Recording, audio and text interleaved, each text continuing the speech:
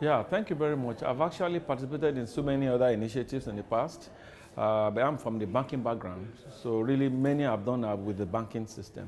This is the first time I'm seeing the banks and the telecom companies coming together, including regulators of the telco companies and regulators of banks all sitting together, and experts, technology experts, experts in payments, CGAP and all that, to look at the subject of DFS. Within these 2 years, it's been very amazing.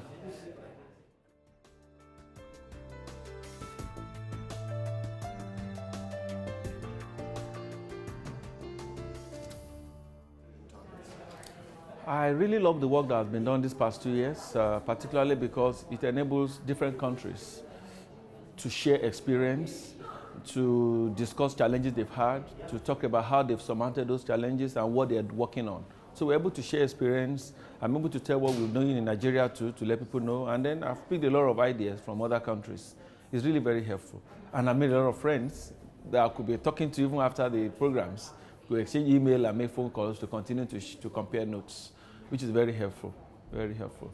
And for me, one other thing I love so much about it are the recommendations coming out from the two years work.